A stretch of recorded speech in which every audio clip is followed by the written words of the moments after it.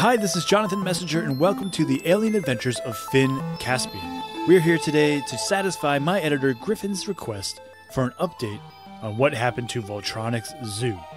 Griffin is actually in school right now, and Bebop said he had to go to the hardware store to pick up some stuff that his prank squad suggested. I'm not sure I like how that sounds, and I hope you all haven't been continuing to email him pranks. Anyway, I'm just going to jump right in. If you remember what happened a few episodes back, Voltronix Zu was supposed to return to King Huxley's planet to update him on what was happening with the search for the amulet.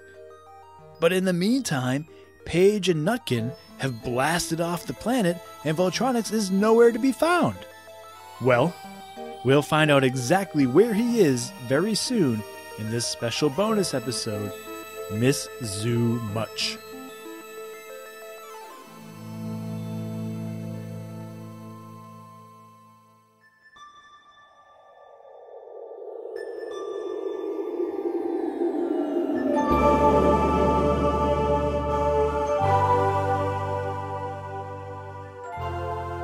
Nothing was looking familiar to Voltronix.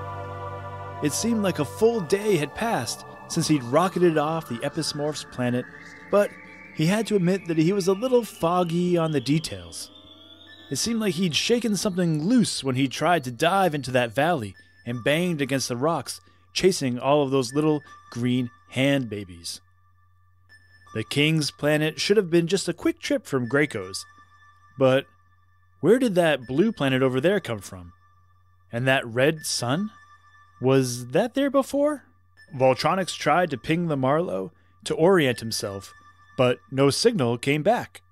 They must still be having electrical issues. No problem. But it was a problem, because Voltronix could now hear something all around him. Voices. They seemed to be calling to him, or if not calling to him exactly, then singing to him. Voltronix! Voltronix Zu! Voltronix Zu! Voltronix! Who's there? Show yourselves! Voltronix turned off his boosters so he could slow down and look around. He wanted to be ready for anyone or anything. You have entered our galaxy, said the voices. Voltronix couldn't see where they were coming from. Your galaxy? What does that even mean? You can't have your own galaxy. Voltronix quickly ran a scan of his surroundings. It took his computer some time, and as it worked, the singing grew louder and louder. You have entered the singing galaxy. Voltronix didn't know it, but he had actually stumbled upon one of the great mysteries of the universe. Stories of the singing galaxy have been told for centuries. Some say the stars would sing to passers-by, lifting their spirits along the way. Others said it was the planets, trying to draw spaceships in.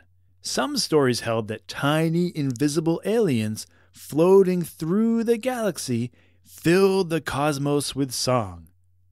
And some say those aliens have a little bit of trouble keeping the beat.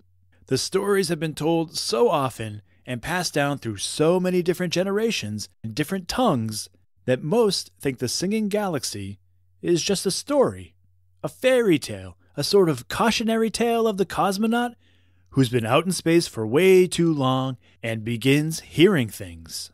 Many have tried to map the singing galaxy, but different stories put the different sightings light years away from each other and all over the known universe. In short, Voltronix Zu was experiencing a real living legend right before his eyes. Of course, he couldn't really appreciate it. Singing galaxy? Don't be ridiculous. But then he saw little aliens flicker into view. They were dressed in beautiful white robes that shone like stars. Yes, that's right. You are in the singing galaxy. And now we have a song for you. Would you like to hear it? Actually, I think I'll be going now, said Voltronix, powering up his boosters. You all are creeping me out. Too late, the song has begun.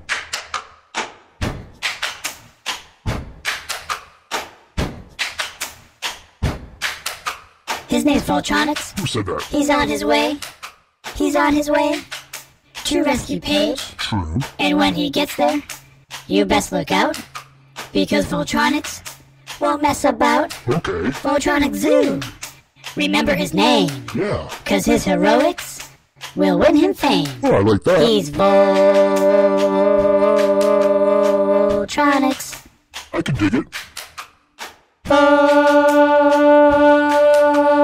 Voltronix. That's my name. His name's Voltronix. He's on his way. I'm on my way. He's on his way to rescue Paige. That's right. You need a hero. He's the boss. Yes. There's just one problem. What? He's really lost. I'm not. His GPS is on the fritz. No, it isn't. He's so far off, we'd call it quits. What? Voltronix. Okay. Back on track now.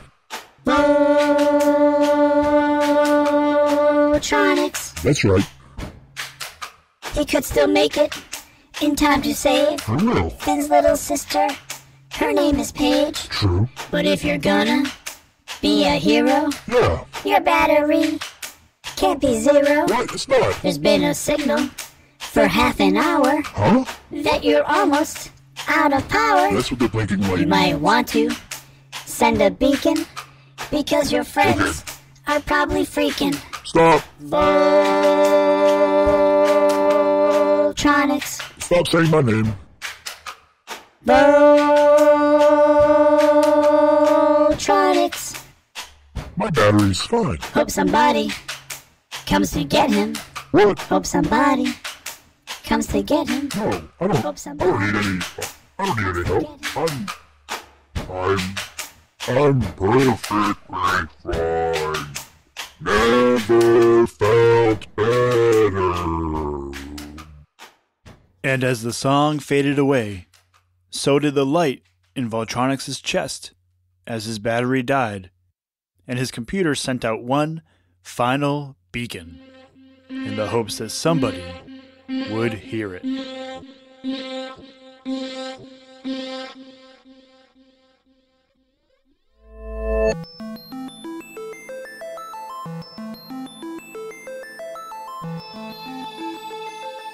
Okay, so I'm here all alone at the end of the show, and I suppose I could pull a bebop and try out my Griffin impression on everybody, but I don't think anybody would be fooled.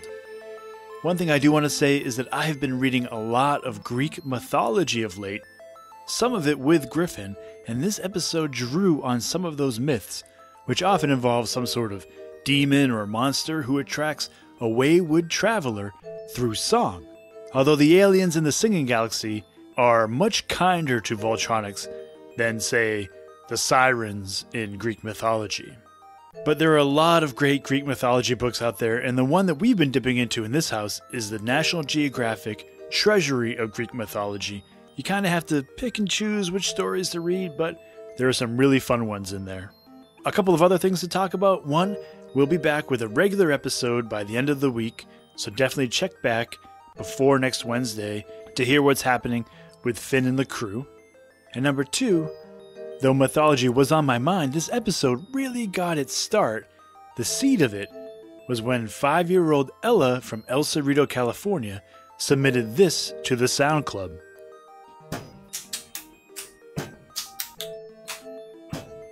I found that really catchy, so I tripled it up, added some effects to it, and that's really where the music came from for the kind of song or cheer that the aliens do for Voltronix. And if you listen closely, you can hear this sound from 4-year-old Witten from Northfield, Minnesota, which was added to Ella's stomping and clapping.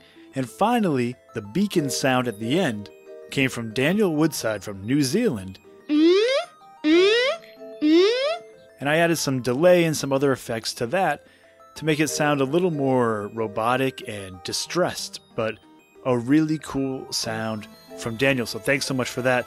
Sound Club really representing in this bonus episode. But the question is, who is going to pick up on that beacon? Who is going to hear it? We'll find out in a future episode, so thanks so much for listening, and we will see you very soon.